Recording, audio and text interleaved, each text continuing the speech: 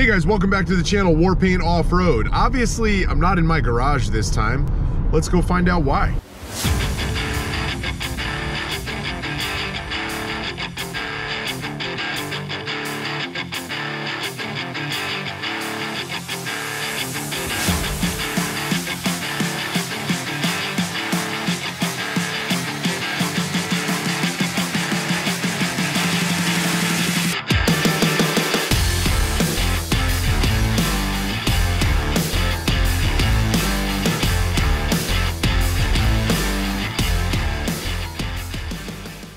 Here at my dad's place here in Central Texas. The reason I wasn't in the tow pig, it's in the shop for some warranty work. I'm up here because I got to take some measurements because today's frame day. I'm finally kicking off the frame build for the CJ5. So my thought with this CJ5 is to basically cut directly across the bottom of the door jamb, use replacement rocker panels. They're like 30 bucks a side, no big deal, to actually follow the contour there of the way that the door is kind of shaped so that I can stretch it and have it look appropriate. And then my plan is to basically take some measurements and exactly figure out how long I need that portion of the frame to be. So we're gonna walk over, we're gonna take a quick look at what is actually gonna be involved. Hopefully it's not too windy. We gotta insulate this thing, just haven't done it yet. I think I'm gonna stretch the CJ5 in 2 places. I think I'm gonna cut the tub right here and stretch it a good, I don't know, 4 inches or so. Not too big of a deal. I can add that onto the frame when I do that portion later. But I'm gonna start with the portion of the frame that's gonna go under the tub where you sit.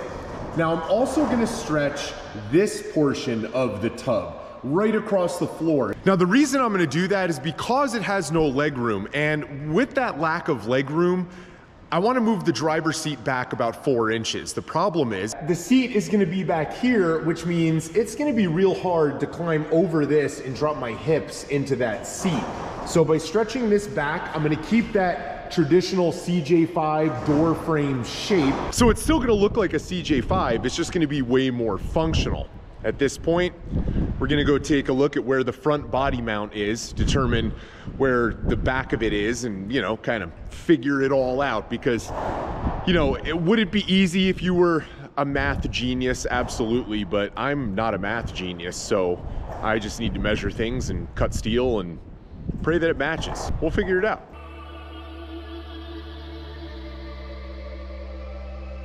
We're back home, we're in the garage, we're here with all the steel, or at least most of the steel, and we have the CJ frame. Now, when I got underneath it and measured, this front body mount was basically far enough back to where this edge of the body mount was in line with the front of the tub.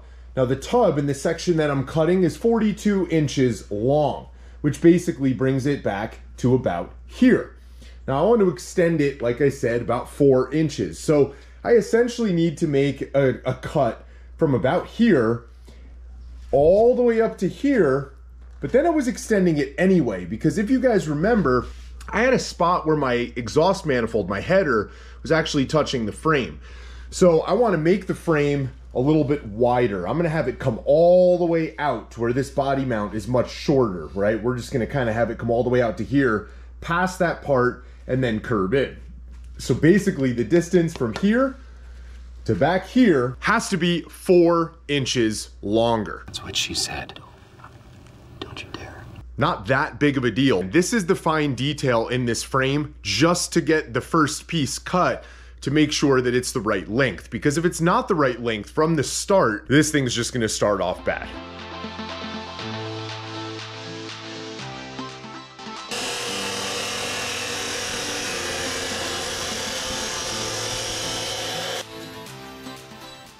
I got 2 pieces of steel now cut to the exact same length. Quick thing about this steel, it's 2-inch by 4-inch rectangular tube with a 3/16 wall, much thicker than the factory stuff. It's also the stuff that they make all the aftermarket frames out of. I'm just saving about $4,000 by building it myself here in the garage with the tools that I have. It's obviously gonna take me a little bit more time, but I also get to build it the way I want rather than just literally getting a factory reproduction frame. Make mine a little wider, things like that. even the stretch, right? Factory reproduction frame wouldn't give you that. You'll see here, there is a seam on this tube. All tubing is gonna have a seam on it, except for DOM. DOM is drawn over mandrel. That's why it does not have a seam. In fact, if you ever buy DOM tube, I would encourage you to run your finger around the inside of it to make sure they are in fact selling you DOM tube, because that seam on round tube is often pretty well hidden. But on this, just to make it aesthetically pleasing and to make sure that I know exactly how I'm gonna measure, I'm gonna have this seam face the inside of the frame on both sides. That'll help me determine which side is the left side, which side is the right side, before I wind up actually making cross members and welding the two sides together. We're basically gonna mock this up, figure out where we're gonna cut our next piece. And this is where it kind of gets tricky. The entire length of the tub where the passengers sit in a CJ5 was 42 inches long. When we cut the tub and extend it, we don't wanna move the firewall any farther forward because we have an engine sitting in front. We wanna keep that point where it was. So we want all of the stretch to happen toward the rear. Now, with that said, I am going to be hanging over the front a little bit because, again, I did want to extend it and I want to change the shape of this frame in the front. If you look at modern Jeeps like my JKU, you'll notice right from the firewall, the frame actually curves in quite a bit to make room for coil springs and shocks. In the back, again, we want the body mount to just hang off the outside of the frame a touch. We want the same thing to happen up here in the front with the seam facing the inside of the frame rail and the frame basically sitting in the rough position of where I want it to be for future body mounts. Again, we're gonna stretch it about 3-4 inches. So I'm gonna move it backwards another 3 inches beyond this.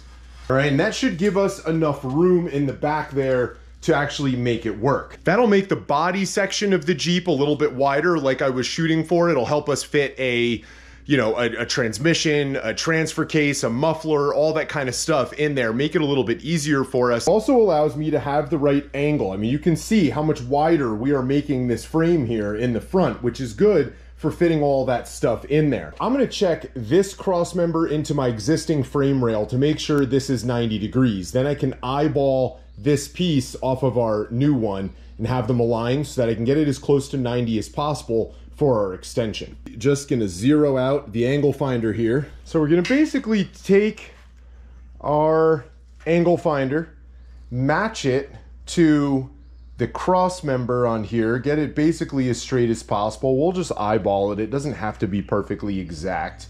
We're not building a Formula One car here. Basically at 85 degrees. Because we want to miter this edge and basically make it come in, we want to take this 85 degree measurement and we want to cut it in half. Half of 85 is going to be 42 and a half. So we're going to close this to 42 and a half. We're going to transfer that to our piece of tubing here. We cut our next piece at the same 42 and a half and it'll equal that 85 degree angle, should line up perfectly from this point. So from the edge of this outer frame rail here, we're gonna bring it in 6 inches. Obviously that looks pretty ugly, so time to notch this new piece of tubing. I've already cut 2 of them. They're both exactly 6 inches long.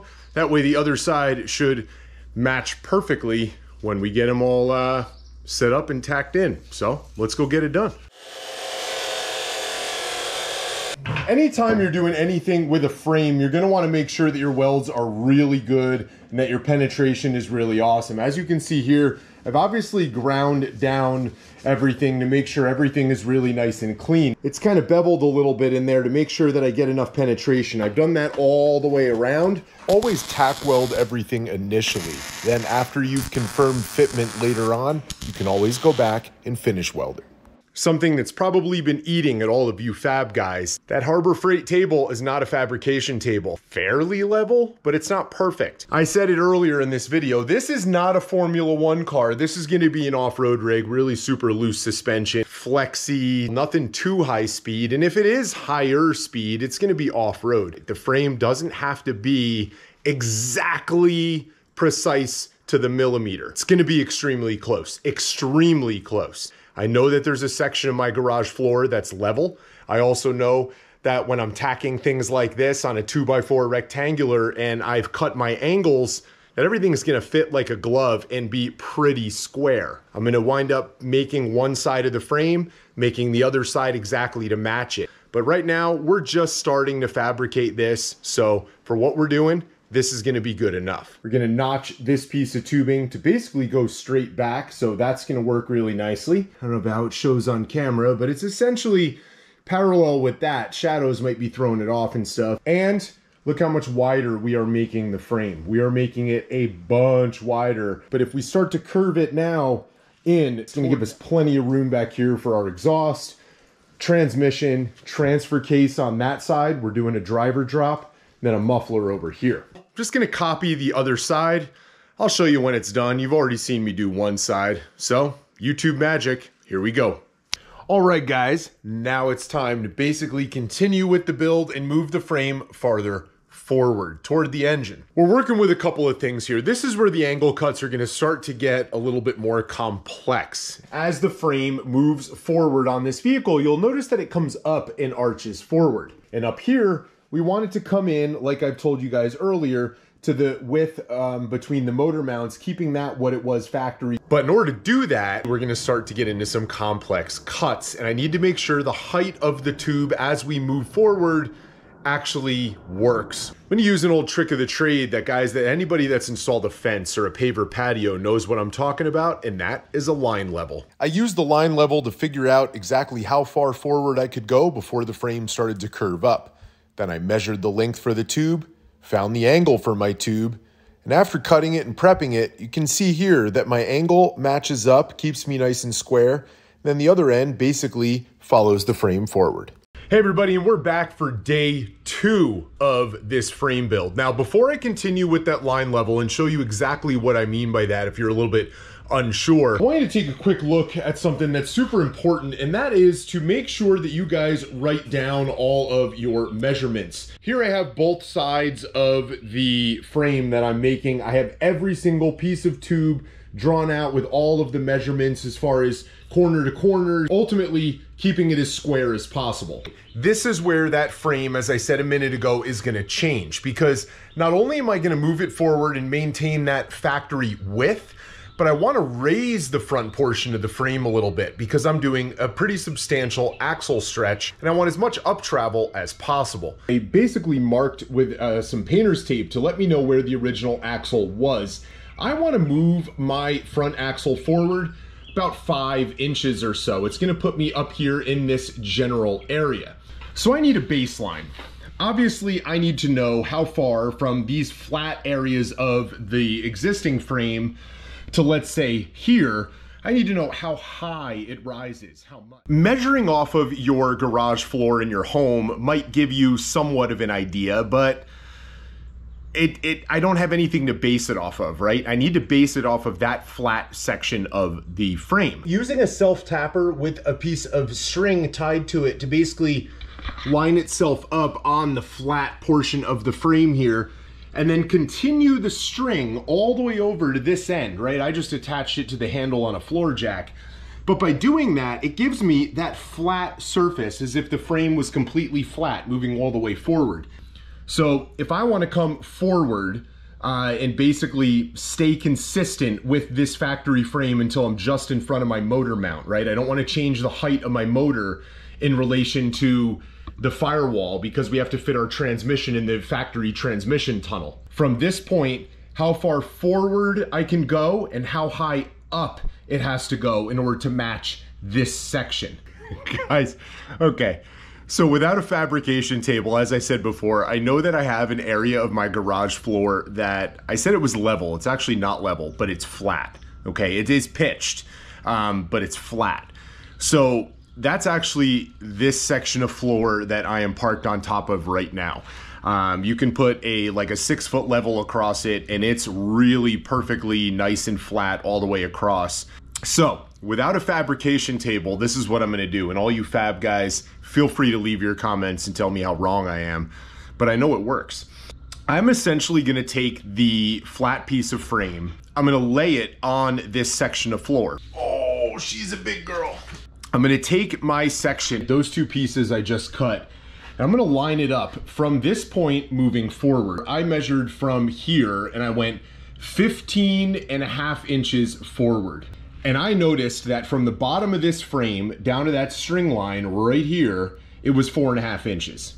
So from this point forward, I need to be 4.5 inches higher to copy this. But I wanna be higher than that. So I'm gonna go to 5.5. I'm gonna give myself an extra inch of frame rise in this section. So what I've done is I went back to my trusty old Harbor Freight floor jack and I jacked it up so that the front of the pad on this floor jack is 5.5 inches above the ground. And now we're gonna lay our flat piece of frame on here on the floor, line it up 5.5 inches higher, get our angle, cut the angle on that tube, tack it into place. And that'll give me my 5.5 inch rise off of a level flat surface. With those two pieces that we just cut a couple minutes ago tacked onto the front, I have the two pieces of frame rail now with the angles on them set up 5.5 inches higher than they were originally supposed to be. So what that now is going to allow me to do is basically set these on the floor kind of like they are now, but use that piece of paper I showed you a couple minutes ago to spread them out evenly, mock them up, and then make sure that these two pieces as they go up is going to continue to carry that frame width forward the way I want it to be. You're going to have to check out part 2 to see how I finish this frame moving forward, and then the easy stuff out the back. I'll explain cross members in that video, and then at that point, it's essentially a frame and ready to go for body mounts and all that other junk. Anyway, guys, I hope this video helps you if you ever decide to build your own frame. It's really not that difficult. You can save a ton of cash. And like always, get out there, make sure you build something.